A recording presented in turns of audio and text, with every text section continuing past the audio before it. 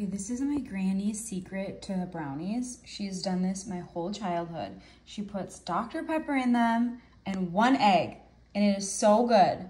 So I'm gonna cook them and you're gonna be like, I can't believe that that actually worked. And it did. Her trick also is to take a paper towel and wipe it before you put it in. She's a smart lady. Look how good it looks. Yum, yum, yum, yum, yum. Fresh out of the oven. Let's cut it open. It's gonna be so yummy.